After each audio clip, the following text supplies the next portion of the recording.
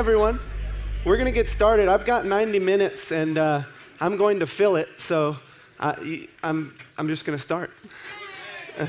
Cool. Wonderful. So, FastWebFormula 4. My name is Ezra Firestone. Thank you so much for being here. And I'm going to go through this slide. Has nothing to do with e-commerce. I like to put this at the front of my presentations because I sent this presentation to a friend to have him, kind of vet it and look at it. And he sent it back with this picture at the front, as if I wouldn't notice that it was there. So now I like to show it off. So one of the things that James said at the start, before this session, was whether or not you are interested in a physical products business. People who own physical product businesses are fantastic folks to do services for. No matter what type of service you offer, we kind of need it all, because everything that's relevant to an information marketing business, it also turns out is relevant to a physical product business in this day and age where faceless businesses are dying, and businesses of all kinds, even ones that are selling physical products, need a brand and a personality and things like that. So whether or not you're interested in this business model, if you consume this information and look at it from the perspective of how you can use this for your own business, that will be beneficial to you. So we're going to be talking about e-commerce specifically, which is my business model, a bit about parasite SEO, and then visibility, which is traffic, conversion, and then the third piece of the puzzle, which is something that I've learned from James over the past 6 months that have transformed all my e-commerce businesses. So a couple big reasons why I prefer a physical product business model, or why I like the physical product business model. And the first is that there's no persuasion necessary to sell products, right?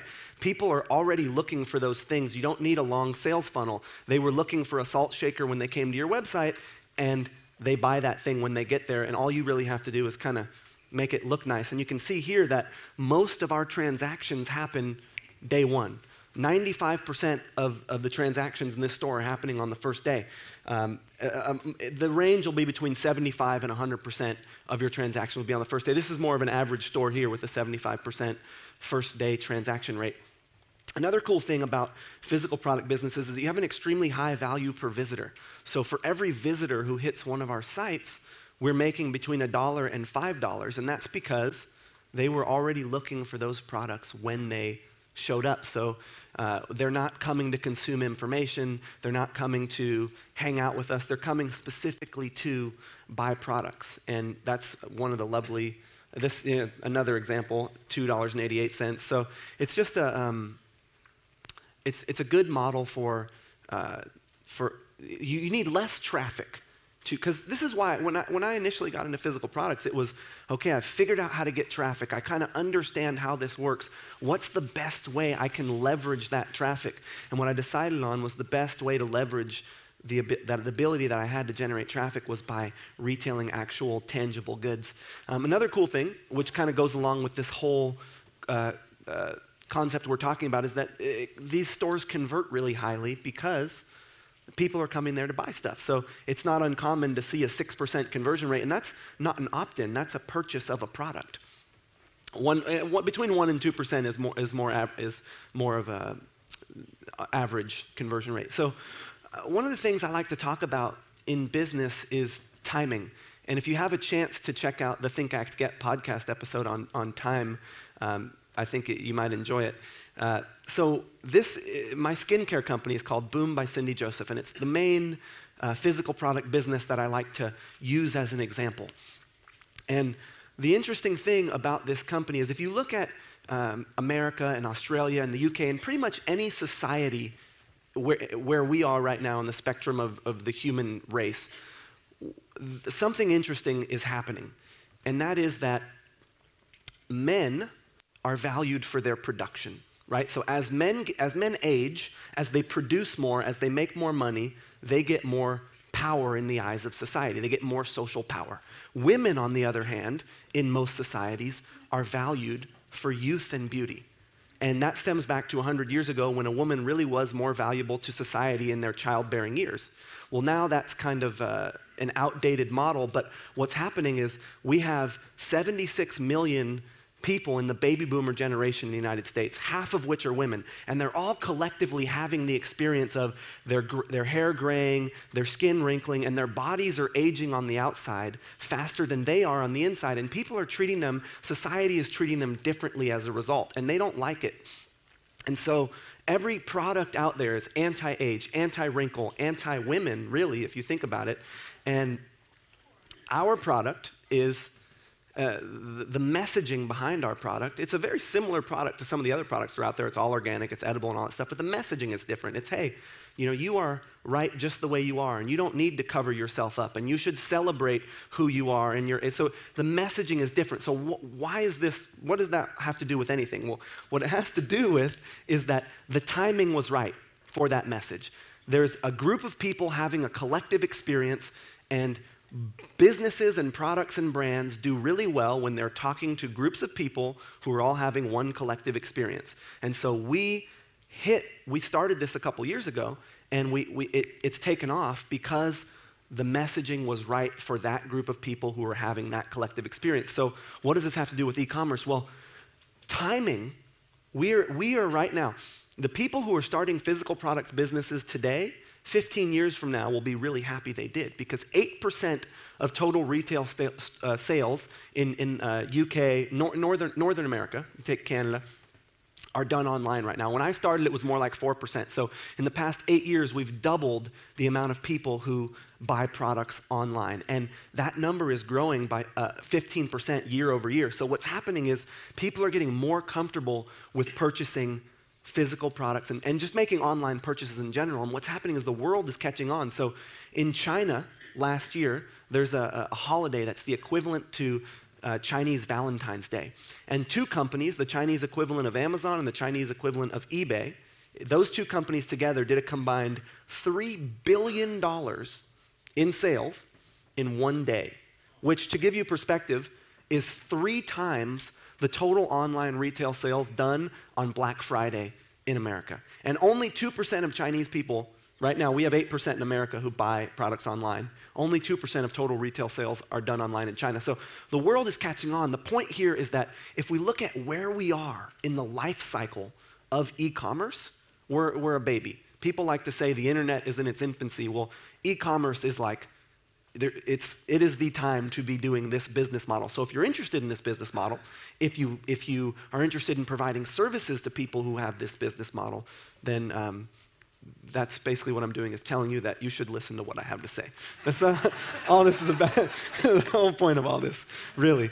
All right, so we've got I was kind of polling the room, and we've got a spectrum here. We've got some people who are interested in getting started in e-commerce businesses, some people who have e-commerce businesses. I'm going to give you these slides, but feel free to take pictures of them. So what I did was I broke it up. We've got some information on, if you're interested in getting started, how you can go about that. And I've put the emphasis of this presentation on, if you already have an existing e-commerce business, how can you get more from that business? And the reason I did that is because if you're a service provider, you can take all the stuff that's in this presentation and charge a lot of money for it. So let's talk about the market criteria checklist. This is a little checklist that I created because I've built a lot of these businesses and they've not all worked out. And so I put together a little checklist for myself. If a market if it scores well on this checklist, the way it works is you add up all the points, if you have this part, if you have this part, and down at the bottom there's a little, you can, if you're in the excellent category, you've probably got a winning market. So average order value between $75 and $200. I'm going to start talking really fast, and you guys can all keep up because it's a very smart room. Average order value between $75 and $200. So this is not average product price. This is average order value, right? Because sometimes people order 2 products. Sometimes products have accessories. Why does your average order value have to be between $75 and $200? Well, you're most likely not making more than 20 to 30% margins on an e-commerce store. So you need to be making about $25 profit per order on the bottom end in order to be able to drive traffic effectively. And as we'll learn later, Google pay-per-click AdWords is the best traffic source for a physical product store. The reason you don't really want to be above $200 or $300 is because at that point, you need a lot more customer service. People are a lot less likely to pull out their credit cards and just buy something that's $400 or $500. They want to talk to someone to do that. Gross margin, 20% or more. And this one is worth 5 points, the other one's worth 5 points. So these are very important. The number of points next to each one of these things is its level of importance. So I will stop talking about the points now, but I just want to bring that back. If you're not making 20% or more on your products, you're going to have a really hard time buying advertising. And if you can't buy advertising for your physical product store, you probably don't want to be in that market. Yes, you can generate traffic in a bunch of other ways that we're going to talk about in a second, but you absolutely want to be able to buy advertising, because what's happened is, if you look at all of the channels, right? Google Shopping, Price Grabber, The Find, Overstock.com, Amazon, eBay, all of these channels that allow you to retail your products on them have now moved to a paid model. Once they got enough people to adopt, once they had enough people using, like Google Shopping was free forever, and it was the most beautiful thing in the whole world. And then in August of 2012, they moved to a paid model. And the reason they did that was because they had enough people using that product that they could now afford to make people pay, because we weren't going away. We loved the product. We were invested in the product, and now we're willing to pay for it, and now they can charge for ads on it. So you want to be able to drive traffic. Fragmented market. This one does not really matter, but what I mean here is, if you take your top 5 keywords and you search them, if it's the same 10 people who are showing up, that's not really a fragmented market. It means you've got people who are in that market who are players. Lends itself to return customers. This is very important. Like, take my gift baskets business. I can sell a gift basket to the same person once every 2 months, because they're buying it for Christmas, they're buying it for Hanukkah, they're buying it for Easter, for Valentine's Day. It's very easy to have multiple sales, right? Whereas my Halloween business, I make 1 sale a year. Does not lend itself to return customers. So that's an important one. Lends itself to multiple item orders. Are people buying just one of your product? Nobody buys just one Boom product. They buy our skincare, they buy our whatever that stuff is called. Moisturizer. So you want to make sure that if you've got that your market lends itself to multiple items. Can you add value to the market? The answer to this is absolutely yes. But you just got to be willing to do it. And this is what will set you apart, as we'll talk about in a second here. But can you add value to your market beyond just listing products for sale? If you're not willing to do that part, when all of you are, because you're all owning the race course, and that's really what it is, yeah, that's just a good one. Products, are they difficult to find locally? If someone can find, where are you going to find an Elvis wig or a mullet?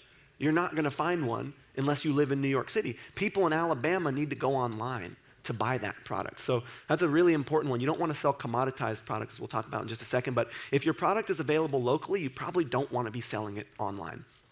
All right. Seasonal business. I really like seasonal businesses because there's a certain fervor, there's a certain kind of energy and rabidness that happens when it's Halloween or it's Christmas or it's a gift or it's some level of seasonality to that business. And it's also kind of a fun business model when you have $1 million in sales in 1 month and then kind of nothing for the rest of the year. It's just like I don't know. I like seasonal businesses, and I think that they're good businesses. If you look at your top keywords in Google Trends, are those if when you look in Google Trends, you can see the countries and the states where those keywords are most highly searched. If your country is not in the top for that, you probably don't want to be selling that product in that country. I mean, it's not worth a whole lot, as you can see, but it is something that we look at. Is this product hot in our specific country? Do you have at least 70 SKUs? So what this means is, and this is specifically geared towards a drop ship physical product business model, where you are going to a supplier who has a product, you're taking their product catalog, you're building a website, you're putting those products up on that store, and you're sending traffic to them, and when someone buys something, they pay you. And so let's just take my wig business, for example. I get all these wigs for about $15 a piece. I put them on my store for $35, $40. Someone finds them, they buy the wig, they pay me the $40. I then go to the supplier, I say, hey, this person has just bought this thing, here's your $15, please ship it to them. So that's the business model that I'm specifically discussing here. There's also other business models like Boom and some of the other businesses we have where we are either manufacturing or white labeling, and you can have much less products there because you're doing more brand building. But the point here is, if you're doing a physical product business, you want at least 70 items, because you need a certain a certain number of products out there, because you want to rank for the long tail keywords. You want enough products to buy traffic on. And what we've found is when we have under 70 SKUs, it's really hard to scale that business, to get it up over 7 figures. So you want to have at least 70 SKUs on your store. Is there competition, right? Are there other people buying traffic in that market? If there's nobody else buying traffic, you don't want to be in that market because nobody's making money.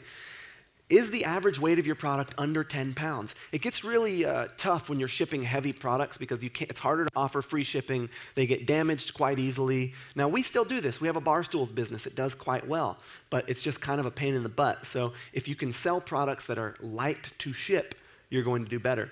Do your top 3 keywords have a combined 15,000 exact match searches per month? If you don't have at least 15,000 in your top 3, you better have a really long tail, because you got to have a certain amount of volume. And now with channels like Amazon and eBay and all that stuff, it's a lot easier to generate traffic for physical products, but you still want to be able to get Google traffic, because Google traffic is really good traffic. And is the target market women? Something interesting, I mean, what I love is that almost half of us in here are women. It's fantastic. When I used to go to these conferences 6 and 7 years ago, there was no women.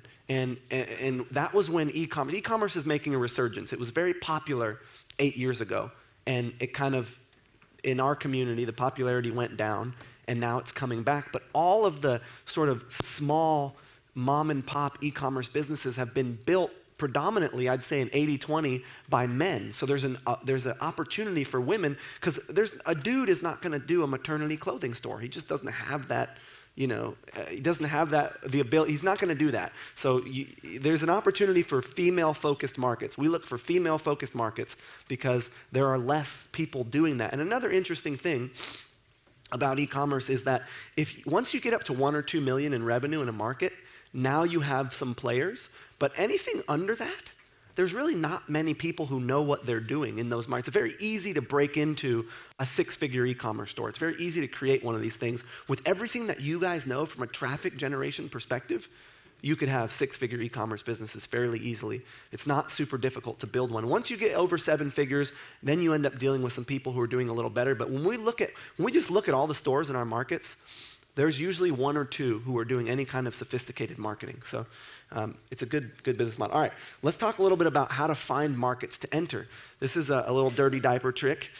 One of the things we like to do is we will go and look at the top designers on every platform. If you look at Magento, Shopify, Volusion, BigCommerce, ZenCart, ShopSite, any one of these platforms, and you just do a Google search, Magento designer, Magento developer, Magento web development, you're going to see the people paying for ads are the people who can afford to pay for ads within that market, which means they're the top designers on that platform. If you go to their sites and you look at their befores and afters, if someone can afford to pay the top designer to redo their site, they're doing well in that market. So it's a really good little way to think, and we get a lot of markets that way. Other markets are niches of niches, right? We don't do Halloween costumes, we do wigs.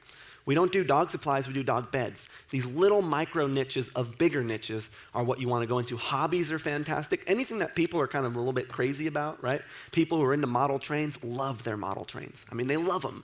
And so they're willing to buy a lot of them and all kinds of things about them and relate, hobbies are fantastic. Weird and embarrassing stuff, right? Nobody is going to buy nobody wants to go down to the store and buy their manscaping kit, or their, fungal cream or whatever. Just stuff that people are embarrassed about, are good products on like breast pumps and things like that. There's a guide called Internet Retailer, which is, if you're interested in the e-commerce business, that's probably the authority in our community. They run a conference called the Internet Retailers Conference. They've got a guide called the Top 500 Guide, which will tell you all of the businesses, all of the categories of physical product stores, gifts and flowers and all that stuff, and which businesses are doing better year over year. It's just the best. There's 500. They actually have a second 500 guide now. So they'll give you the top 1,000 e-commerce stores, and not from a revenue perspective. So you just get all these weird, interesting markets. It's a fantastic play to find markets. And then the other places, like I buy sites, right, on Flippa, on BizBuySell, on Latonis. We'll go and we'll buy these e-commerce sites that are maybe doing 30 grand a year in profit. You can buy one of those for 50 or 60 grand, or 15 grand a year in profit. And the other interesting thing about a physical product business is that it's a very simple business model to understand. It's buy low, sell high.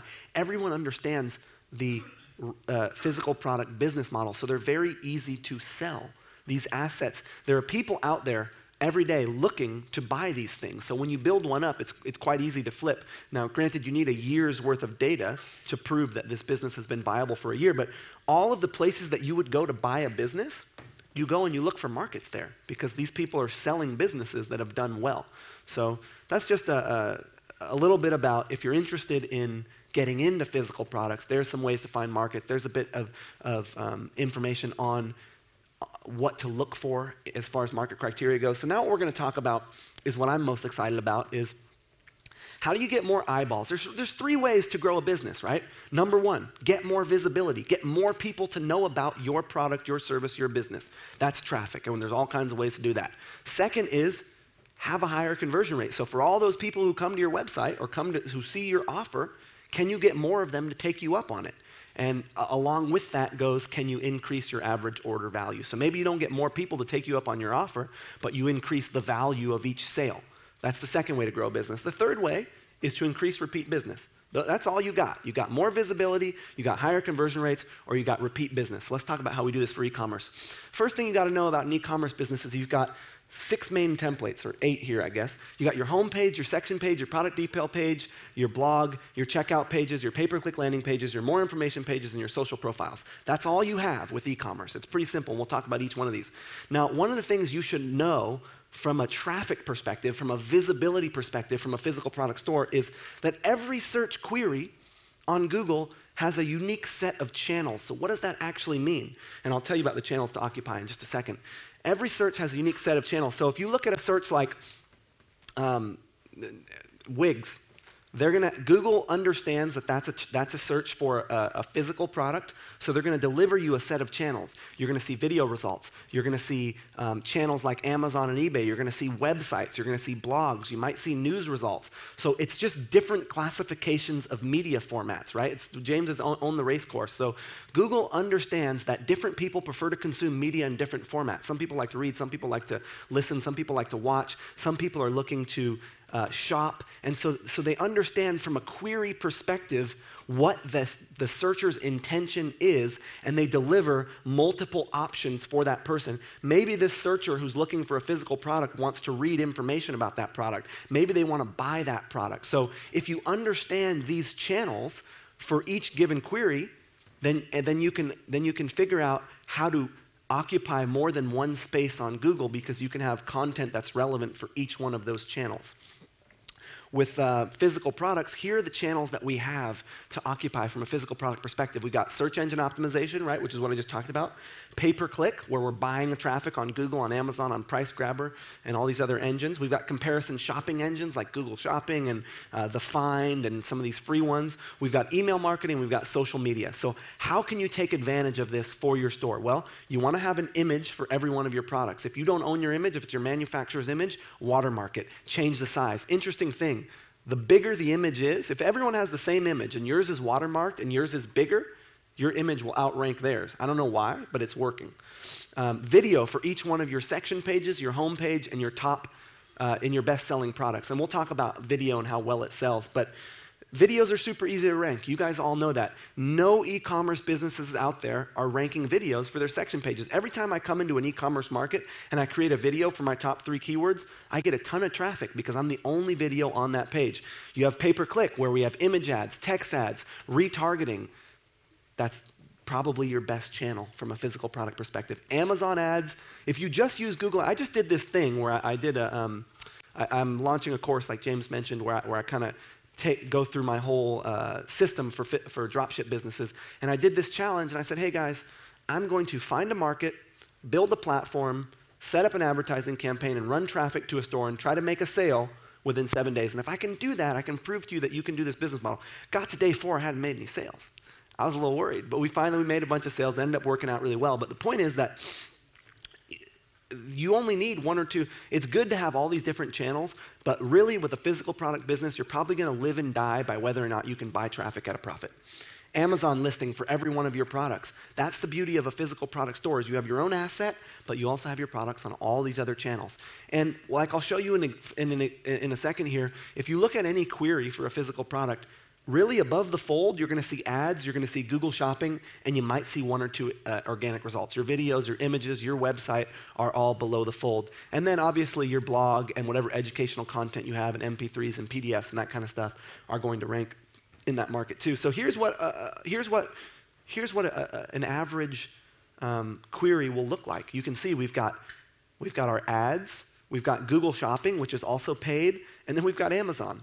And that's the fold on my laptop. Now, one of the things I want you to see is that Zappos is running a text ad, and they're also running an image ad. And that's the beauty, is you get to run 2 ads within that same ad network. So we have image ads for every one of our products, and also text ads. And image ads are still so cheap. We're getting 50% cheaper clicks on image ads, and we're converting at 50% higher than we are on text ads. So I just wanted to show you that these are the channels that you have to occupy if you're selling physical products. And it's mainly, above the fold, paid opportunities at this point. All right, so that covers the overview of how you generate visibility for a physical product store. How do we make more sales and increase our average order value? This is the stuff I really like. This is what I'm excited about, is how can we take a store that already exists and get more from it? Well, I've got a whole bunch. I'm going to go through all of that right now. So site-wide conversion boosters. With a physical product store, it's a very simple funnel. All you are trying to do is get them through your store. You want to get them from your home page into a section page, over to a product page, and then finally in your shopping cart. And you can see here that 10% of the people who make it to our product page actually buy something. And 37% of the people who end up in the shopping cart actually buy something. So if you are not tracking goal flow on a physical product store, then you don't know what's going on. You need to be tracking the flow. And you can set this up for any business. What is the flow that you want people to go through?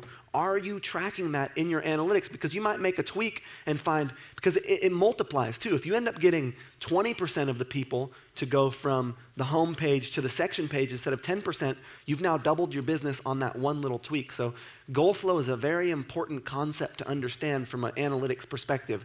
What is your goal here? What are you trying to get people to do? It might just be an opt-in, but from that opt-in perspective, what do you want them to do?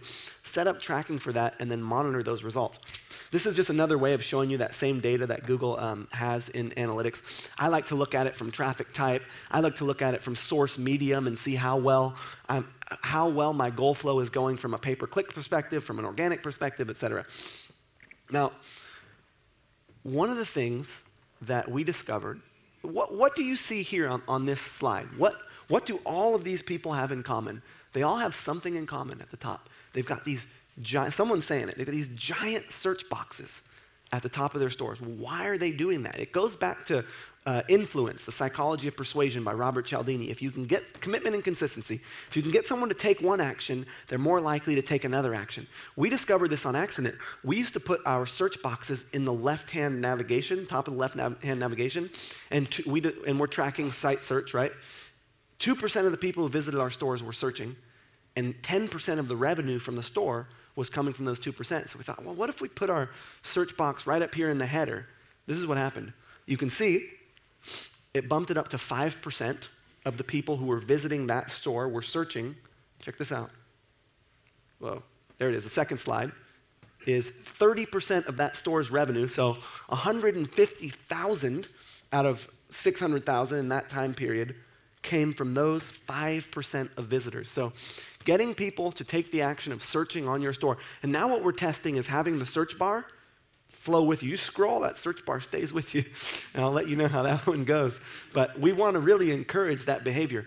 The other thing is that you can see what people are searching, and if they're searching for products that you don't have. Tracking analytics, Google Analytics makes it really easy to track site search and what people are typing into that search box.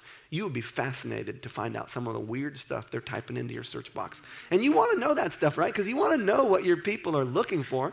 And so we end up like figuring out products that we should add or products that we should remove or weird requests that our customers have that they think the search box is the customer support. It's just a fascinating, it's just weird. But it's something worth looking at. All right, header best practices. So these are some of the top retail sites online. I want to talk to you guys about a couple of things in the header.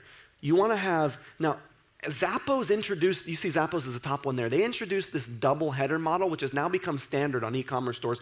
One of the interesting things about a physical product business is you've got Zappos, Amazon, eBay, a couple of these other stores that like 20% or 30%, I think it's up to 40 now, if you take those top 10 stores, something like 50%, between 30 and 50%, I don't have the actual statistic, of transactions that are happening online are happening on those stores. So they are training your customers. They are training people what needs to be available, the way a store should look. They're like training your customers how the shopping experience should be. So if you can model what these people have, your conversion rates will increase because they're used to this kind of thing. So Zappos introduced this double header where they've got an offer up the top, they've got the navigation links that you're looking for, right? Like your cart, about us, my account, whatever. And then they have their offers. They've got their logo, their search box, their unique selling proposition, their guarantees, and then they've got another level of navigation. So that double header, and now if you look at any big e-commerce site, they all have this. We implemented just the double header model. We saw a doubling of our conversion rate. Your header is your most important area on your entire website, on any website. Your header is the most important area because nobody scrolls. So what do you have going on in your header? From an e-commerce perspective, you want to think about having trust seals. You want to think about having live chat, all the information people are looking at, your shipping information, your return information, frequently asked questions, about us. All the stuff that people are looking for needs to be in that header. It needs to be laid out in a foveal perspective because your eye can only see, look at how Zappos does it. They've got little chunk, little chunk, little chunk. It's not all, it's chunked up. And we'll talk about that in the navigation. So, and I'll give you guys a list. I have a list of the top 100 e-commerce stores that we follow from a testing perspective because we're following what these people are doing to run tests. Oh, they just changed that? Let's see how that works. I'll give you guys that. Site-wide conversion boosters. Obviously, you want to have your favicon, your social buttons. You want to have video, which we'll talk about in a second. Frequently asked questions and educational content is a no-brainer. People have questions about your products. You should answer them because you'll make more sales if you do. Randomly displayed testimonials, and then in your footer, you want to have a trust symbol, another search, an opt-in, a security symbol, some guarantees, and then whatever links you want to have. Let's talk about some other site-wide conversion boosters. Incentivized time constraints. There's a company called Exclusive Concepts. They run a website called conversionsondemand.com. If you have an agency that offers services to physical product businesses, go to conversionsondemand.com, sign up for their services, and start offering those to your customers and charging double or triple. I mean, it's incredible what their tools can do. Incentivized time constraints. What this will do is basically, you can set it for a certain amount of time someone's been on your store, for if they visited X number of pages, it'll pop up this little thing that you see down here in the corner where it says, hey, check out within X number of minutes and you'll get this percentage off. So you're incentivizing them to check out with a time constraint, and it is incredible how well that works. A daily deal bar. We all know what daily deal bars are. Incentivized opt-ins, right? Opt in here and save 15%, and then peel away specials like you see on Tim's boots here. So Conversions on Demand will do all of these things for you. And what happens when you add these things up is your conversions, it compounds. So you add the site-wide conversion boosters that I'm talking about now. We'll talk about homepage, product page, section page, and the rest of these things. You add them all together, and you've now taken a store that was converting at 0.5, and you've moved it up to 3%. You've taken a store that was doing $25,000 a year in profit and bumped it to $150,000 a year in profit. So conversion is exciting because it doesn't require you to have any more traffic. It's just what can you do with that traffic that already exists to get more from it? And this is just tracking in the analytics, and you can see people, these are just, we do event tracking, so we can see how many people used the coupon, how many people clicked on the daily deal bar and bought, how many people searched and bought, whatever, et cetera. So you want to be tracking the events in your store. And if you need an analytics person who can set up event tracking, I have a guy for you. You can email me. His name is Michael. I don't have his email address offhand, but event tracking is beyond me from an analytics perspective. I like analytics, and I'm a nerd, and I like play with it, but event tracking is a little bit more complicated, so you want someone who can actually do that for you. It's not very expensive. All right, live chat. You will get a 15% boost in your conversion rates on any website that you offer live chat. We see sometimes 25 and 30% conversion rate increases. That's a big increase of conversion rate when we're willing to do live chat. Now, I like livechat.com and Olark because they're really simple and easy to use. And one of the things that we've been testing is this popping up a live chat after a minute. If they've been on our site for a minute, we say, hey, would you be interested in talking to us? Look who's doing it. Crate and Barrel. By the way, if you want to see the best e-commerce store out there, You want to see the guys who are running split test? I follow Crate and Barrel on a weekly basis, but these guys are always changing what they're doing. They're always running split tests. They have one of the highest converting, highest trafficked, and just most amazing e-commerce stores out there. You should follow Crate and Barrel if you're interested in e-commerce because they do it really well. But look, everyone's doing it. Zappos is doing it. The Disney store, man, these guys do really well, the Disney store. And they have the double header too if you take a look at them. If everyone's popping out a live chat, people now expect to be able to talk to someone about the product. So if you offer that ability, if you offer the customers who are on your store the ability to actually engage with a real person, you will see a lot more sales. The other thing is you can track how many people engage with live chat, how much money came from live chat. This is, again, event tracking. All right, the most ignored, those are funny pictures.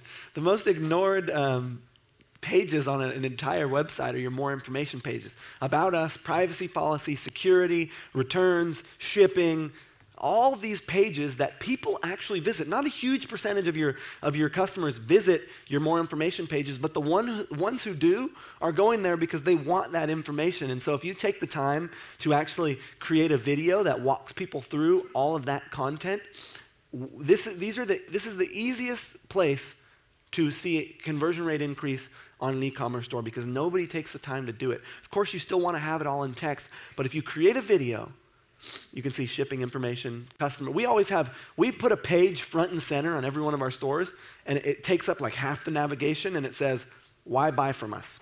And then we create a video talking about all the reasons that we're awesome and that they should buy from us, and it really works because people want to know, why should they buy from you as opposed to someone else? So if you just tell them, then they're like, oh, sweet, all right. And they do it. So it's something, you guys could think about this. It relates to any business. Why use our services company? Why use you just give them the reasons why they should use you. All right. I won't run through all these stats here, but basically what this is saying is that for selling physical products, there is nothing better than video. Think about any big physical product launch. Apple, Amazon Kindle, any one of these people, every single one of them has a video associated with that big physical product launch.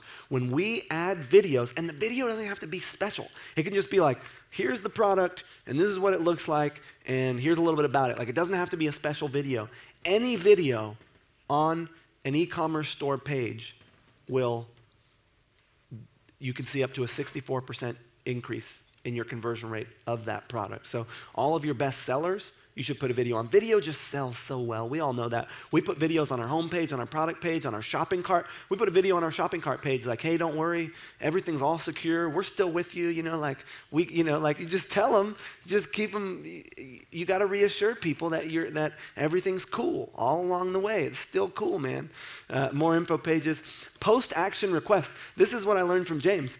After they take an action, we acknowledge that they just did that, right? People like to be acknowledged. Another episode worth listening to, the acknowledgement episode. How many tag listeners in here? Oh, that's sweet. Awesome. So you guys probably already heard that. But if someone takes an action that you've asked them to take, forget about conversion for a second. It's just really nice to say thanks. They just did what you wanted, and the least you can do is thank them for it. And then you can ask them to do something else. And they're much more likely to do the next thing you ask them if you've just acknowledged them and thanked them for doing the thing that you just asked them to do that they just did. So how is this practical? Well, one of the things we started doing was after someone buys, we say, thanks so much. Would you tell us why you bought, what you think we could improve on? Like, we give them a survey, and that strategy is working really well for us. We also do video on our education pages. And you can see how many people watch those post-action videos. This is 93% engagement rate on these post-action videos. We're seeing between an 80% and a 95% engagement rate on. And the key here is, look, you want to engage with your market. You want face time with your community. And that's the thing that we weren't doing beforehand. We were just offering products for sale. We were not building relationships with our customers. And when we started doing that, a couple things happened. We started making a lot more sales, and we started having a lot more valuable assets.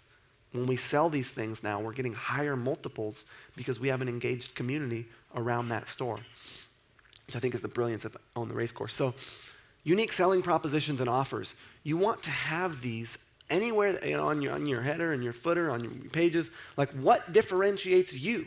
Why should they be buying from you?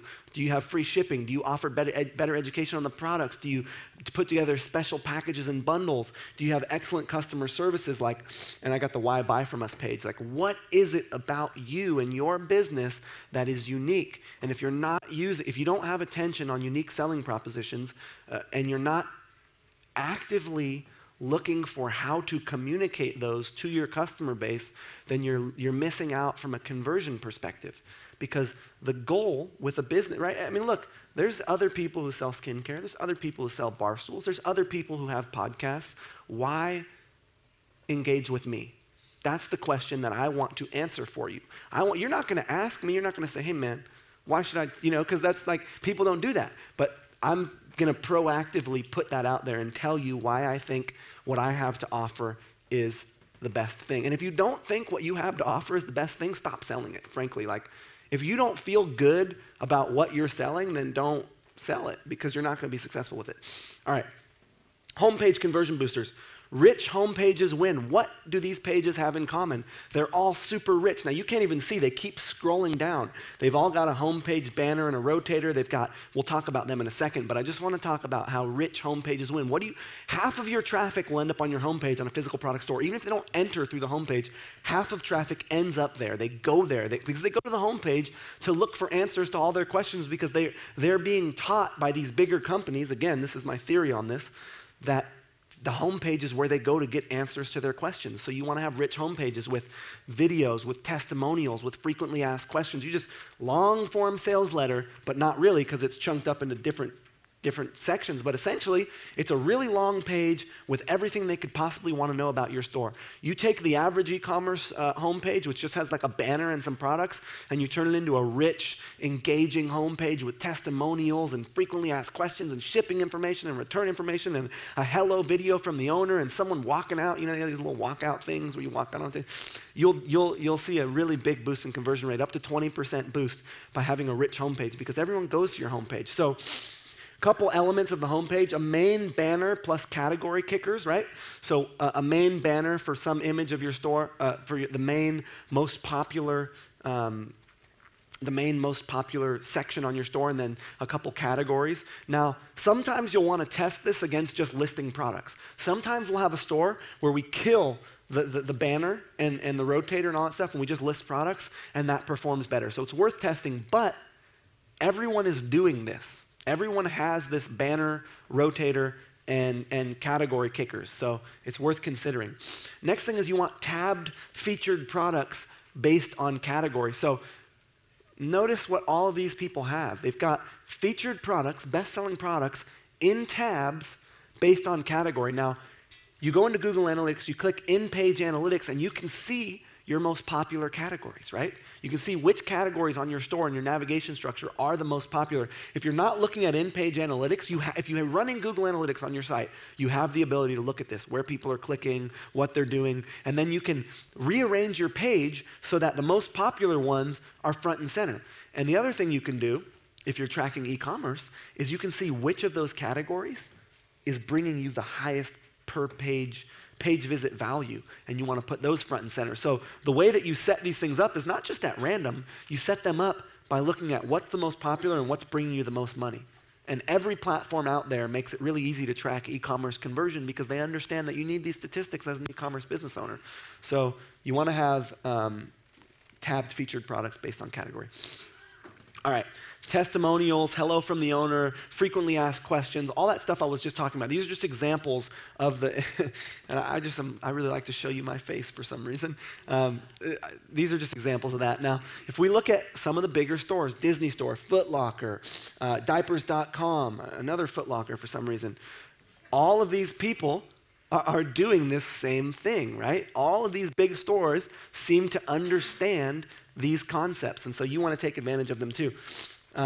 Section page and product page conversion boosters. How many items across on your section page? Standard e-commerce is 3. We found that 4 or more items listed across converts better. Do you have the price, the sale price, the you save dollar amount, and the you save percentage, as well as the star rating listed under that product on the section page? Remember what a section page is. Let's say you have cheese gift baskets. That's a section that has a bunch of products on it. So on that section page, what can you do not to sell more products, but to get people to click into a product, because the goal is to get someone from your section page to your product page. Do you have a quick view? Quick view is a new feature. It used to be that when you wanted to look at a product, you had to actually click into that product, and then if you wanted to go back to the section page, you actually had to go back. Now you can pop up this little quick view button that allows someone to quickly view that product, and if they're not interested, X out of it, and they're still on that section page. So forget pagination. Some people, if you got 100 products, list those 100 products. Nobody goes to the second and third page. So all those products that you have that are paginated, nobody's looking at them. So you don't want to paginate your pages. And the goal here is to get people to the product page. These little things are what we've found increase that goal. Our goal on the section page is to get people to our product page. We've found that when we have more items across rather than less, when we have all those things listed under the product, and we have quick view, we increase that goal. All right. This is your most important page on your e-commerce store. The goal, if you can lift your add to cart ratio 5-10%, you've significantly increased the value of that store. This is the most important page on your store. You want to get people from the product page in the shopping cart. So get rid of your left nav. You don't want people navigating on your product page. You just want them to look at the products. Any one of these big stores doesn't have a left nav. Tab it up. Instead of listing all your content down the page, have little tabs, little digestible tabs of information. The way Zappos does it, they've got it on the left with those little tabs. The way that Buy Costumes does it, they've got the little tabs right under the product. That's how we do it too. You obviously need social buttons, you need Zoom, you need reviews, and you need to have your add to cart button above the fold. I cannot tell you how many e-commerce stores have their add to cart button below the fold. It's incredible. It does not work. Are you doing cross-selling? 60% of the people will buy a wig cap with that wig. Have a look at this giant duck. You can see the cross-sell is a cowboy hat. If you're buying a giant duck, you obviously want a cowboy hat, right? I mean, come on. I would want a cowboy hat with my duck too. So you want to have cross-sells because people buy these things. They take you up on these cross-sells. And the classic, the guy who sells air, right? He sells download insurance. He's selling downloadable products, and for an extra $30, you can have insurance on that download, which means you can, I guess, I don't know what it means, re-download it. But the point is, he's got a cross-sell and it works. So can you have a cross-sell? You need to have a cross-sell because people will take you up on it. So find something that's relevant. Q&A, user-submitted pictures and videos. Okay, Q&A. So you have a little tab that says Q&A. Someone can type a question, you answer it. It sits there on that product page for everyone who's coming to buy that product to see. All their questions are answered right there on that page. User-submitted pictures. People who buy giant ducks like to take pictures of themselves with their cowboy hat and their duck. You know, they like to take pictures of themselves doing that stuff, and then they will share it with you, and then that's social proof. So you want to have the ability for people to upload. Even if it's gift, doesn't matter. People will take pictures. Anything that someone buys, they will likely take a picture of and send it back to you if you give them that opportunity, because people like to take pictures of their stuff. I don't know, whatever it is in our society, but it's useful to you. You might also look down the right-hand side of that image, other products that are relevant. Bundles, right? What can you bundle together with the product? Features and benefits. People mess this up with e-commerce for some reason. They only ever list the features. This thing has, it's stainless steel, it's swivel, it's this and that. But what is the benefit? The benefit is you're going to roll into that party with a giant duck, That's the benefit. You're going to be remembered forever for your giant duck costume. Like, what is the benefit to the user, to the customer of buying that product? It's not that the giant duck is inflatable plastic. It's what's the experience in it for them. So if you're rewriting product descriptions, you'd be surprised. It's copy. People underestimate sales copy. It works. You have better sales copy. Shrammy, you should read. I read his stuff because I'm interested in the way he writes copy because it's so effective. So copy works, and you should include benefits, not just features. You want to guarantee, okay, have a look at these images, right? What's the goal on this page? The goal is to get people to click the add to cart button. Nobody has picked up on this yet. This is our own internal split test, and as I get more, like GoDaddy, anyways, I'll tell you about that story later, but as I get more exposure, I assume that I'll see some bigger stores picking up on these split tests, but your goal is to get people to click the add to cart button.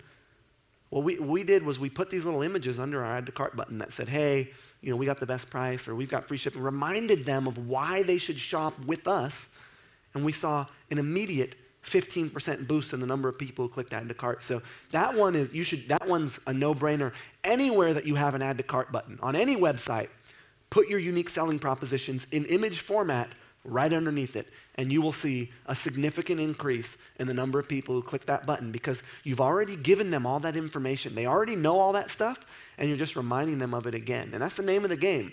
Tell people stuff, and then tell them again in a different format, right? You told it through them in a video, and now there's an image reaffirming that message. And that's how you get people to take actions, is you consistently deliver the same message because people want to know that you're consistent.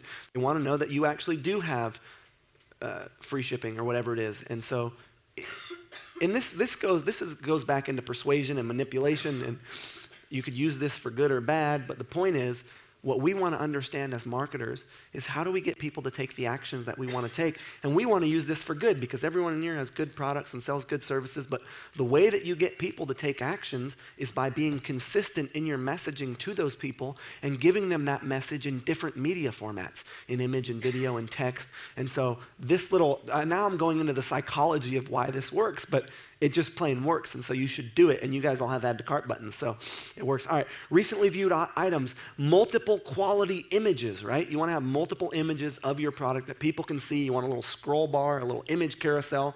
You want to have a video tab. On every one of our product pages, we put two extra tabs. One of them said shipping information, and one of them said frequently asked questions. And we put videos in those tabs on every product page, the same video in every one.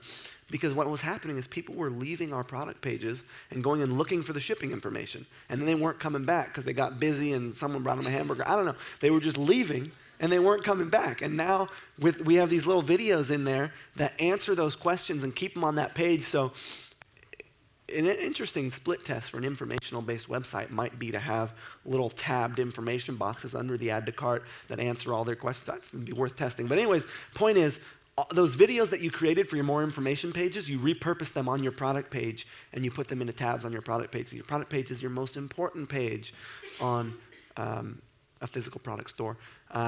Features and benefits box, you can't see this here, but right under our product image, we've got a box that's like, that again restates all of our unique selling propositions. So that whole product page is all about why we're awesome. And then it also has information about the product. But if you want to get people to buy from you, they've got to trust you. And so you've got to continually communicate why they should buy from you. And here's some examples. Everything that I just mentioned is happening on these product pages, and you can see them. So Zappos is a really good one to watch because they do it. ebags.com is a great one to watch. Here's a template that I had created. So I spent $1 million on Google AdWords. Doing e-commerce conversion testing, and this is one iteration of the template. I've now changed it a bunch since then, but this is everything I just told you about, right? Image carousel, click to enlarge, social buttons, images under the add to cart, tabbed information boxes, you save percentage, all the stuff that I was just telling you about, reviews. It's really good, and also, yeah. So do all that stuff. Shopping cart. Here's something interesting that happens with shopping carts is people, for some reason, you click add to cart, and now you're taken to a page that looks nothing like your website at all. And that is a conversion killer. Congruency across your shopping cart will double your conversion rate. And thankfully, the newer platforms like BigCommerce and stuff like that are building this in, but it wasn't the case for us years ago with ShopSite and Magento and Yahoo. Progress bars work fantastic. A shipping calculator so someone can calculate their shipping on their shopping cart. A proceed button at the top and the bottom. You have your proceed button, you have your product, the information about that product, and you've got another proceed button. Everyone started doing this all of a sudden. I think they picked that one up for me because nobody was doing that. And now I just want to think that. But other people have, the whole 100. You guys know about the 100 monkeys? So this is what happened with the 100th monkey. They were doing this test, and monkeys on one side of the world had figured out that dipping their potatoes in salt water made them taste better.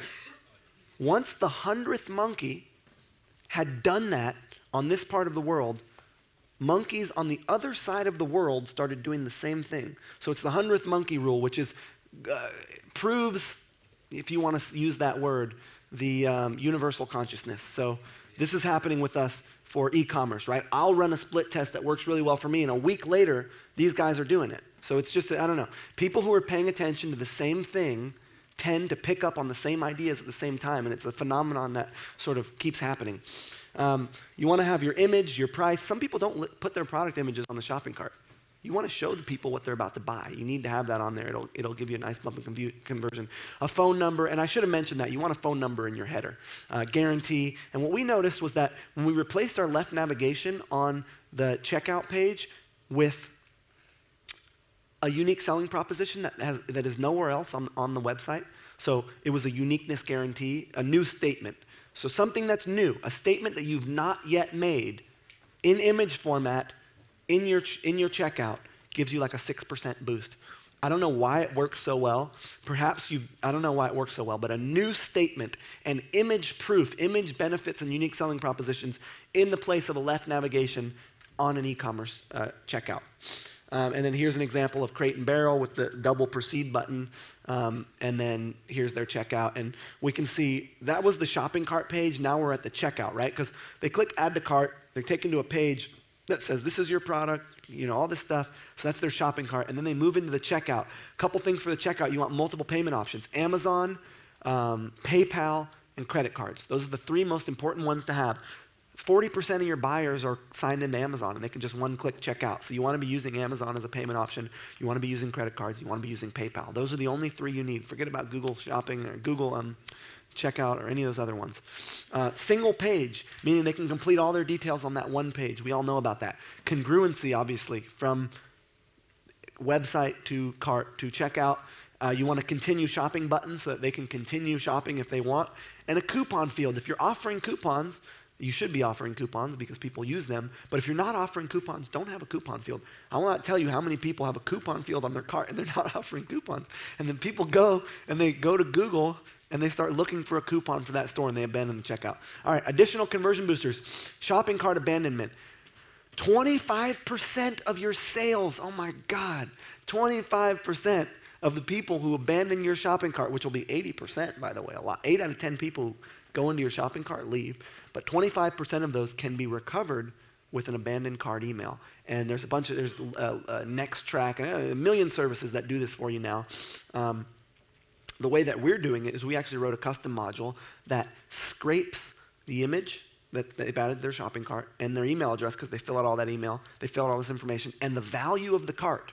So then they get an email 5 minutes later that says, hey, or I don't know, half hour later, whatever it is, I see that you tried to buy this product for this amount, and here's a picture of it. And based on the value of their cart, we give them a coupon. So if they were at $100 in their cart, we'll give them a 10% coupon. If they have $400 in their cart, we'll give them a 15% coupon. So you send people an email, and it shows them exactly what they were about to buy. And that is easy to do now with these platforms because it's all dynamic in the checkout, and you can get people to write that custom script for you, and it works really, really well. But even if you're not doing that, you'll still see about a 20% boost just by following people up. And I've got a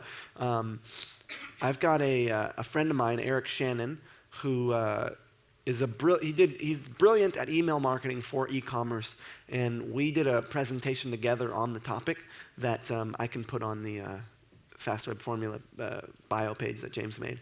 Social selling. After someone buys something, incentivizing them to share it. Hey, share this on Facebook, Twitter, and Google, and you'll get 15% off your next purchase. You get free shipping on this purchase. Curebit.com or shopsocially.com. Curebit.com or shopsocially.com. Thank you videos and surveys. We talked about that. Package inserts. Well, even if you're drop shipping, you can send postcards to your drop shipper and say, put one of these in each package. The package insert says, here's a coupon for your next order. Here's where you go to join our blog, which we'll talk about in a second. Here's a coupon for your friend. You want to have some level of personalization, and they work really well. And then you want to follow up with them a week later or after they've received their product and request a review. Send them a link directly to the place. You don't just follow up and say, hey, will you leave us a review, which is what most people do. You follow up with an email that says, hey, will you leave us a review? Here's the link to the product you bought, and you can go do that here. You want to see some cool apps, some cool third-party apps, go to bigcommerce.com/apps. All right, how do we increase repeats? Engage the community and build lifelong fans. This is the third piece of the puzzle. This is what most businesses are not paying attention to. Everyone understands traffic. Everyone understands conversion. Nobody's paying attention to how do we build a community and get these people to come back and shop with us again. Well, You do it through Own the Race course. You do it through talking to your community about the problems and conversations that are relevant to their lives. We're not talking to our boom customers about skincare. We're talking to them about menopause. We're talking to them about gray hair. We're talking to them about all these topics that are relevant to that particular community of people. It does not matter what your products are. What matters is who is the community of people who are buying your products. If you're selling breast pumps, your community of people are mothers. And now you have all kinds of stuff to talk to them about. So Own the Race course, if you guys have trouble thinking about what content to create, here's what people want.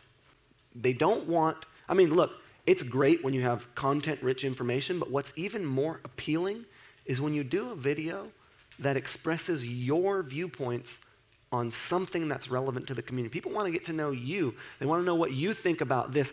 All of the cycling e-commerce websites, when Lance Armstrong was doping, they were all creating videos and talking about that scandal and what they thought about that scandal. Thank you. And because that was what's relevant to their community at the time. So we do this. I started doing this. I was already doing a video blog on my stores, but I was only talking about features. I was making the mistake that people make in their product descriptions.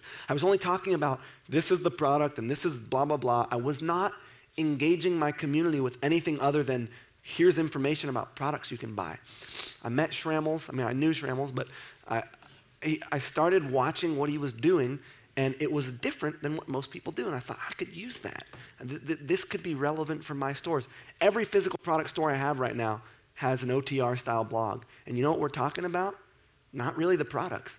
And this is what happens. Okay, another thing that I should mention, we do run Facebook ads to every one of our videos each week. We actually upload that video to Facebook because, again, our goal is not to get people back to the site here. Our goal is just to engage with our community and get FaceTime with them. So we run our Facebook ads, whatever. We do a promoted post. I'm talking to Victoria in the Silver Circle group. We're doing, we're scraping lists. And we're doing custom audiences and similar audience. We're doing all the cool Facebook stuff that if you want to know about, Victoria is the gal to talk to. Raise your hand. She's amazing. I'll tell you, if you guys aren't harnessing the power of Facebook ads, you should. If you want to build a community of people, you want to build a fan base that is engaged with you, go talk to Victoria at the break, because look at this stuff. We're generating thousands of clicks for hundreds of dollars. That just doesn't happen anymore.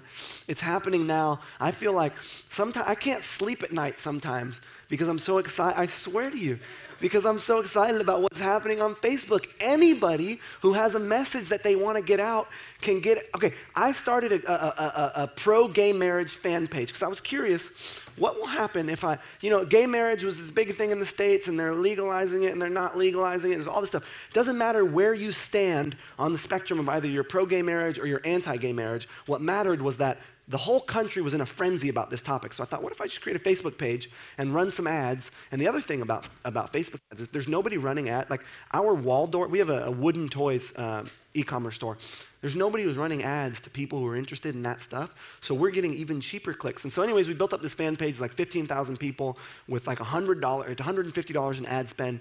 Point here is that it's super cheap to get thousands of views for each one of your videos by setting up a promoted post and actually uploading that video to Facebook so you're not driving people off of Facebook. It just works so well, and you can start with such a low budget. We're now spending close to $1,000 a day on Facebook because, interestingly enough, we've figured out that we can actually also, while we're engaging with people, do product placements, all kinds of stuff. But point is that it's such a fantastic medium. You should use it. You can see here, we use, these are actually our video blogs. These are not from our Facebook ads, but these videos are getting really high engagement rates. These are just Wistia stats. Now, here's what happens. This was not the case for our stores beforehand. Look at the percentage of revenue that's coming from someone who visited our site in the last 30 days. 60% of our sales are from people who visited our site sometime in the previous 30 days, which means that this OTR, building a relationship with your community, talking to them about their lives and what they're up to and telling them what you think about it, actually makes you a lot of money, which makes sense because people feel better taken care of and they're more willing to buy from you if you're actually paying attention to them.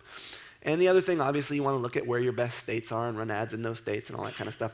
All right, let me just see how many slides I got here. All right, so I did I tripled the value of an e-commerce store. I just went through them and I said, here's all the things that you need to do. And they did all that stuff. And they doubled their conversion rate, and they doubled the amount of money they were making, and they tripled the valuation of the store. So here's what we did. I'm just going to read these off because you guys all understand this stuff. If you don't, you can come talk to me on a break. But we fixed the canonical error that they were having. They had a canonicalization error. We put a sitemap in there.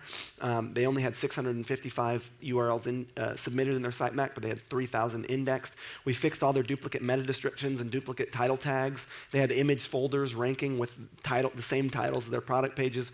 We fixed all their title tags that were stuffed with keywords. We got rid of their keyword stuffed meta descriptions. We added Google authorship to their store. We added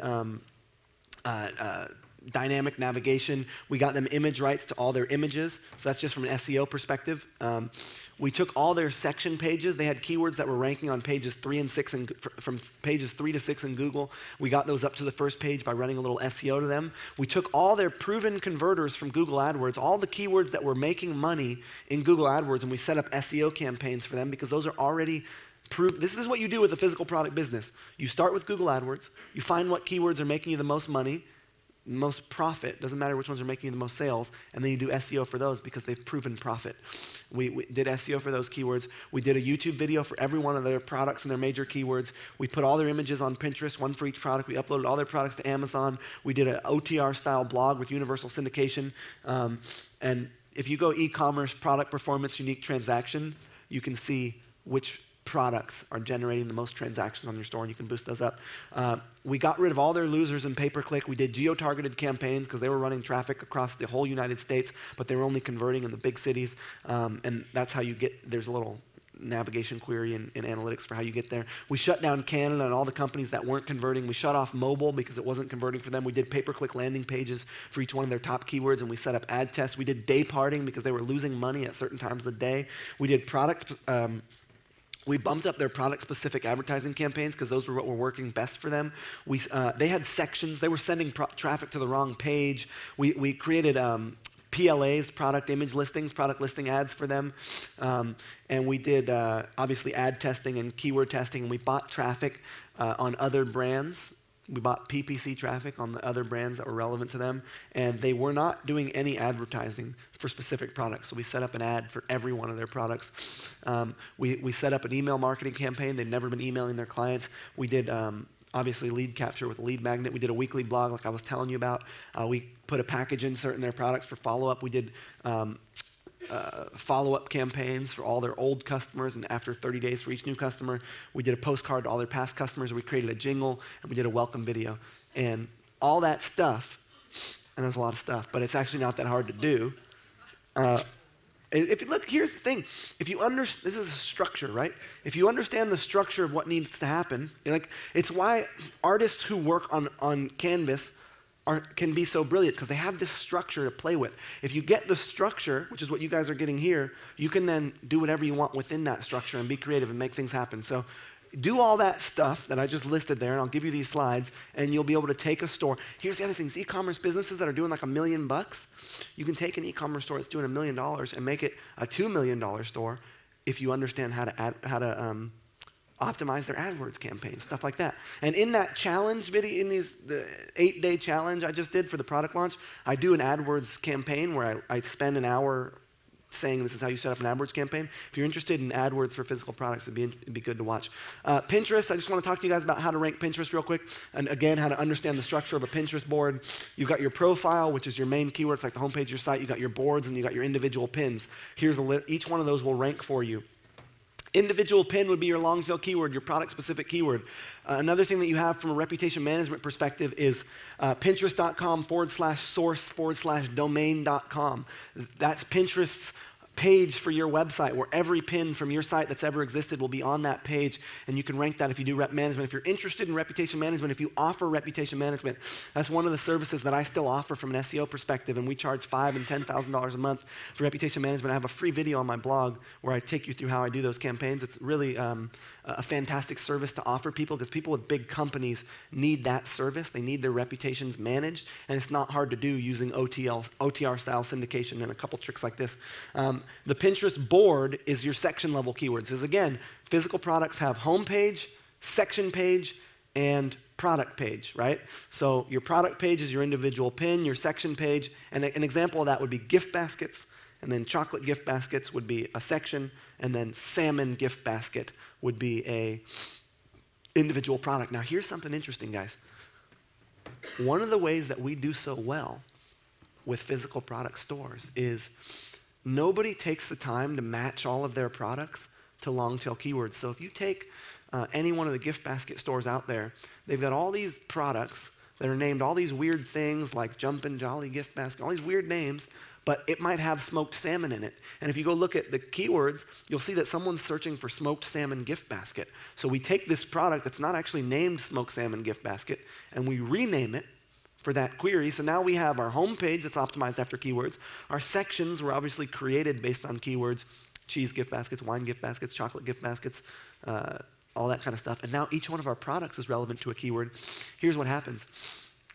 When you're running product listing ads on Google, in Google Shopping, there's nobody else who has products that are optimized after keywords. So when someone types in smoked salmon gift basket, you're the only one that shows up, and you get like a 6-cent click, and you're making a whole bunch of money off of product listing ads because you're the only person who took the time to optimize your 500 SKUs after a keyword that was relevant to that product. Really cool little trick that works quite well. And then obviously for Pinterest, we've got the URL for your profile, which would be your actual main keyword. So Waldorf toys or pool cues. Only one person, it's just like Amazon, only one person can have that keyword on Pinterest, so you should get it for whatever your query is. That's what I got. I'll take questions.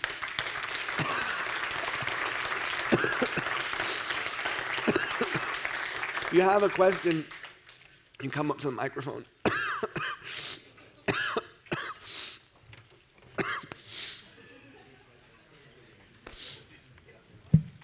And then we're going to have someone come and film it, right?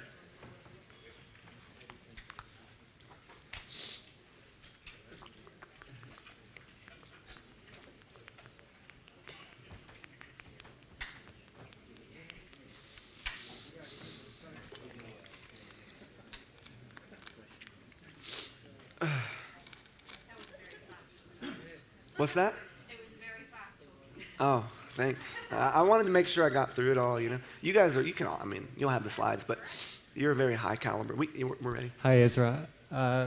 From your e-commerce store, the Boom by Cindy Joseph, Yep. is she a celebrity, or did you team up with someone? Did you have a profile before the store? So Cindy I got lucky with. So you listen to Tag, you know my background. I grew up on this hippie commune, and Cindy would come and take these courses that my parents offered. And when I wanted to move to New York as a kid, I called her up and said, hey, I'm not going to go to college. I'd like to move to New York. What do you think about letting me move in with you? Interesting thing about Cindy is she was a makeup artist for 27 years. And the day that she cut off the last of her dyed hair and let her hair fully go silver, she was approached on the street at 49 years old. Someone said, hey, can we take a picture of you for a potential advertising campaign? She thought someone was just messing with her. She let them do it. She ended up booking a nationwide Dolce & Gabbana campaign, and she became the face of the baby boomer generation, because what advertisers realize is we have all these baby boomers, and we want to sell them stuff because they have free time, and they're the best buying, you know, they're the biggest consumer population in the States. And so she ended up just sort of being in the right place at the right time and becoming the face of that community from a product selling perspective. And so I was learning about how to sell products online. And I said, hey, you know, we ought to, you were a makeup artist, you're now this fashion model, why don't we create a product? And her first response was like, dude, we don't need another tube of lipstick. Like, we just don't.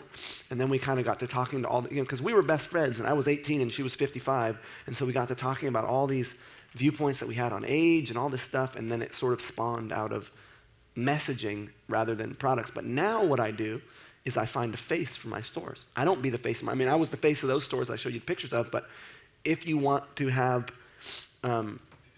it's good to have I don't remember your question, honestly, but it's good to have a face behind your brand, someone or a couple people who are, I don't know, what'd you ask me, man? Yeah, answered it. Oh, was she a celebrity? Yeah, she was. Have a profile. Yeah. Yes. So, I've just got to say, you're a friggin' freak. I just never come across a guy like you. I'm happy about it. Thank you. Yeah. Thank you. Hey, That's all? That's all you got? No. What about Aussie with shopping carts? BigCommerce, Shopify.au, Magento, Yahoo works great over here. Yeah. Australia, you guys don't really have the problem of platforms not working for you. Yeah. Now also, image rights. You're talking about protecting buying the image rights. How do you do that? What I just meant by that was that. So, question is, sorry, I need to be repeating these questions. What do I mean about image rights? Yeah. What I mean is, Google. If you go to Google and you click on Google Images and you put in the URL of an image, yes, it'll pull up all the ones that are the exact same image. Yes. So they know if your image, Google now can index images and see which ones are the same. So you want to make sure your images, even if they're the dropshipper's images, you take them, you clear out all the metadata of that image, you increase the size, and you watermark it, and now your image is unique to your store, and now you've got a leg up. Because what Google's looking at when you have 15 dropship stores is which are the richer pages, who has unique images, who has more content, because everyone has a similar amount of the same type of content. And what we do now is once our stores get successful, we actually buy the products ourselves, take pictures of them, and then resell them. So we have our own unique pictures for our stores, but that's what I mean by image rights. Okay, thank you. Yeah. We have an education company that sells quite high-priced educational courses. Our average sale value is $10.50. So thinking about the Facebook traffic, have you run successful campaigns to higher-priced products from Facebook? And it might be part of a thing for Vic as well. Yeah. But Doctor. because it's education in as a whole, would you go for a broad lead gen capture thing and then funnel them through, or are you kind of going very specific with the niches? So the question is, how is Facebook relevant for high ticket items? Well, again, our goal with Facebook is not to sell. It's to engage a community. That's all we want to do, is get people to see us all the time, watch our videos. Does Facebook work for selling high-ticket items? Yeah. How would I do it?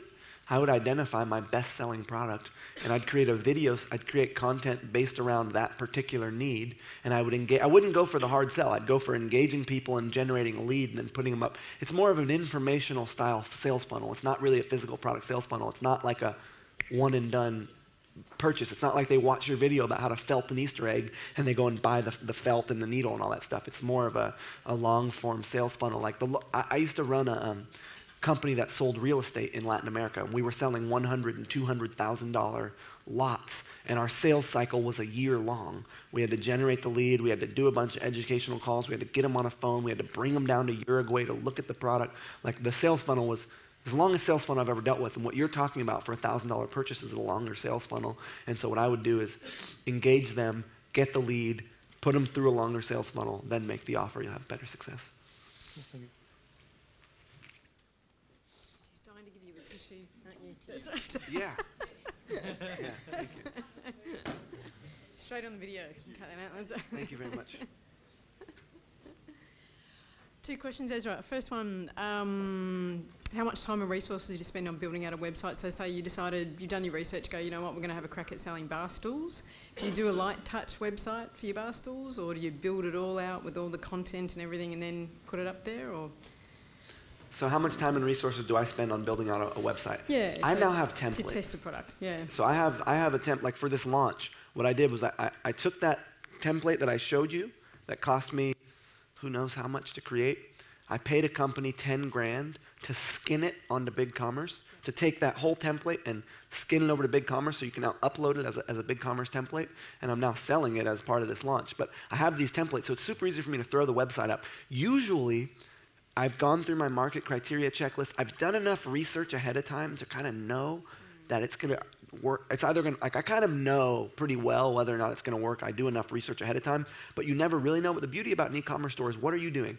You're uploading the products. You're rewriting the product descriptions. I won't rewrite the product descriptions before I've run some traffic, so I just put up normal product descriptions. I fill out the more information pages. You should watch that challenge, brownboxformula.com/challenge. You can see how I do it, but I just throw it up on a template. I put enough information about us, more whatever. It'll take you 2 days, depending on how many SKUs you have. So yeah, I kind of throw it up quickly, but I throw it up quickly in a way that is optimized for conversion. I send AdWords traffic to it, and then I know if it doesn't work out, scrap it, I'm on to the next. The other question was, do you have a local team or an outsourced team? So obviously a lot of the testing you do is pretty dynamic. You know, if you want to test logos or double headers and that type of thing. So where is my team, and do I have them locally or outsourced? So it depends on what the project is. So I have an in-house team. I got people in New York who work with me on a daily basis. I also have developers and designers in Europe and Pakistan. Like, I have an outsourced team, but I also have an actual team in New York who works with me on a daily basis. I have both. It just depends on what, like, people who are working closely with me.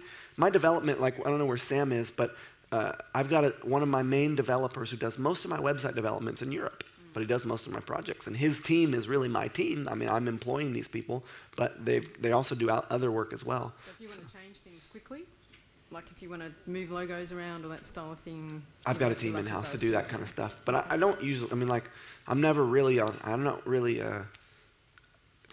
find that working, like this product launch and stuff, like all this just madness, I don't do well. I like to chill, you know. It's work for me, you know. Thank you. Hey, Ezra. Thanks for speaking again. That was fantastic. My question is around building community around your e-commerce sites. Exactly how are you doing that? Are you building forums on some of these sites? Are you using Facebook as your community? It seems like certain niche markets wouldn't really be appropriate for something like that as well. So are you just doing it on Boom by Cindy Joseph or across the board? How are we building community for our e-commerce stores? 2 places. We have a blog where we have a video and we have comments. And we use the SpeakPipe and all this stuff you guys already know about. And we got a Facebook page. Those are the only 2 places people engage with us. On our Facebook page, where we upload our videos and run our ads, and we email our list and send them over to our blog. All the comments, all the community engagement is all happening on either our Facebook page or our blog. We don't use Twitter. We don't use any of these other ones. And you pick and choose which e-commerce sites that you're doing that for. You don't do it across the board. You do it for your oddball ones too. Everyone. Okay. The frequency might not be as much, but I now see the value of engaging the community beyond just trying to sell them products. I think it's actually it feels better just feels good to do that for the businesses, you know, to put a little bit more energy into them. I don't know. Yeah, I do it for all of them, but for the ones that are really humming, we do it a lot more. Okay. Thanks. Ezra. Hey, my question is just about... I'm sorry. Anyone ask a question? I want to know your name now. James. Hi, James. Hey. How do you go about finding and setting up dropshipping relationships? Is it as simple as contacting a supplier directly? Yeah, I wrote a 20-page report called, and I'm not plugging this product for you to buy it. I created a bunch of content in the lead up to this product launch. There's good stuff, man. I wrote a report called Wholesale Only, which is how I get suppliers and get wholesale prices. 20 pages long. If you go to brownboxformula.com/access, there's a little link that says wholesale only. You can download the report and read it. But yes, essentially what you're doing is calling them up and saying, hey, I'd like to sell your products. And the interesting thing that's happening is that manufacturers and suppliers now understand the value of the internet, and they understand the value of e-commerce sales. It was 8 years ago, man, they wouldn't barely talk to you. Now they want you to sell their products, so they're not hard to track down. And my whole process, my phone scripts, all kinds of bad jokes are all in that report. Awesome. Should read it, man. Thanks, man. Yeah. Hey Ezra, my name is Lisa. Hello, Lisa. You, Liza. I know, I'm it's sorry. Lisa with a Z. Lisa. Yes. But it's spelled the same way Liza Minnelli spells her name? Yes. That's what's confusing me. Yes. So my question is in regards to shopping cart platform. Sure. So would you always use an external platform like Ecommerce or Shopify, or if you use WordPress, for example, would you use like plugins like WooCommerce? Sure. Depends on how many SKUs you have. If you only have 5 SKUs, like on Boom, you don't need a big, one of these big multi-product platforms like your BigCommerces or your Shopifys or your Volusions. I stay far away from anything to do with WordPress when it comes to retailing physical products, because WordPress is a platform that was not developed for e-commerce, and they tried to shove these plugins on it, but it's a disaster, in my opinion. I do not like it. I'm avidly against it. I'm not very strongly against many things. I'm against WordPress e-commerce. I don't like it.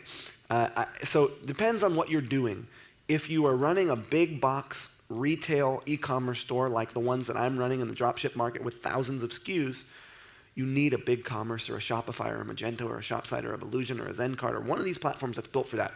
If you're doing more of a branded, maybe white label product like Boom, Boom, we have a couple products that are white labeled and a couple that we're manufacturing, but that we don't have a lot of SKUs. We're using a different cart because we don't need the features of one of these bigger stores. Right. So what cart would you use for something like that? Like 20 products, for example? 20? Yeah.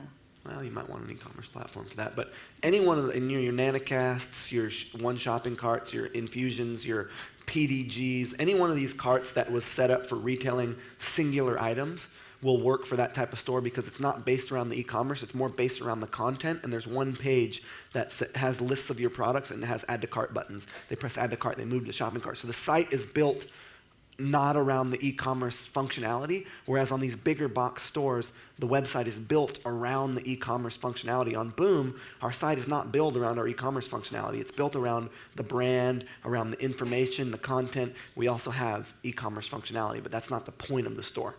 That make sense? Yeah, cool. Thank you. Which ones? The ones you just mentioned. Nanocart, that's the only one. Nanocast, that's the only one you need to know about.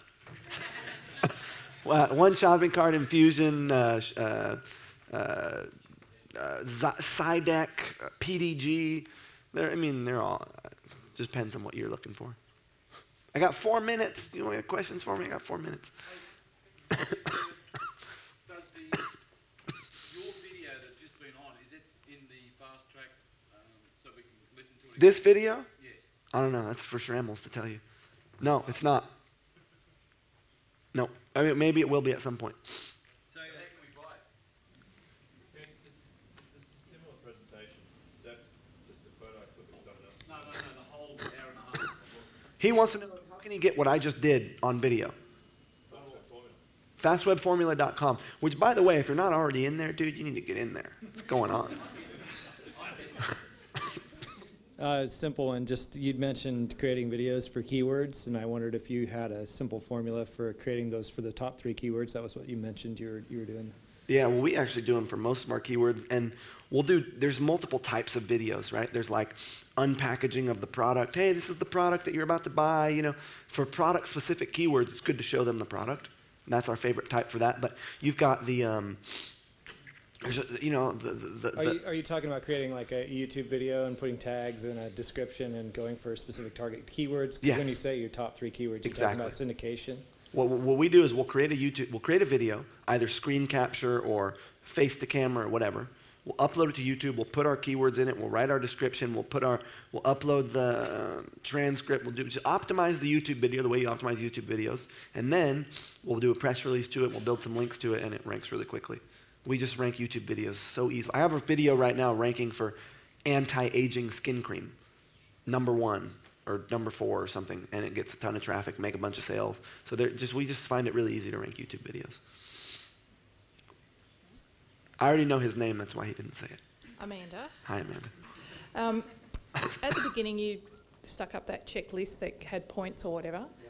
So what was the points? Download that at Brown. Yeah, but what was the? Oh, you're not going to tell us what the cutoff was to go ahead or? Go it's 10 to 20, and then 20 to 30, and 30 to 40, and 40 to 50, and it's got little happy faces and stuff. You can actually get the whole checklist. It's available for download. Yeah, it's at FastWebFormula. It's wherever the FastWebFormula Live. It's right there. You can download it. I'm Yeah. on there. I'm there. Thanks. Yeah, it's available right now. Hey Ezra, I'm Tanya. Great presentation, thanks for that. Just wondering, with e-commerce platforms, do you have a preference for SEO? Which one is best, or is there anyone that's particularly bad? Yeah. Whoa, that was cool. I find that it doesn't so much matter, frankly, from an SEO perspective. Other than like if you have these platforms that generate these dynamic URLs with question marks and all kinds of crap, that is bad news. Don't want that. But any of the good ones, your BigCommerces, your Shopifys, your Volusions, your Yahoos, your Magentos, all have static HTML pages, and they all rank the same. Thanks. Yeah, it's not really about the platform from a ranking perspective. But if you want an answer, if you just need an answer, BigCommerce, because they let you set the URL. Like you can take, if you're like transferring a store over to BigCommerce, you can make the URL exactly what it was. Like you just have so much flexibility over URL structure on BigCommerce. You don't have that on any other platform. URL flexibility from a structure standpoint, BigCommerce is the most flexible. I got 40 seconds, man. Hi, Ezra. I'm Stephen. I like Hey, your Stephen. podcast. How's it I going? discovered Thanks, you through James. Awesome. Reputation management, when you talk about you're reselling those as services, are you talking about keeping a brand integrity, or you're building up a sort of a backlist of... What I'm talking about is, like, for example, I work with a couple supplement companies that are doing like $30 million a year. People hate these supplement companies, right? Or this rabbi guy who's like who got banned from Israel for sleeping with all these people who have these, who are figures or brands that are figures that people are looking for, and you have all these queries related to them, complaints and scams and all this stuff. And so when you put in one of those queries, all kinds of stuff shows up. And what I want to do is make the stuff that they want to show up. And I only work with someone if I actually think if they're bad people, I'm not going to clean up their reputation. But I use a very similar syndication model.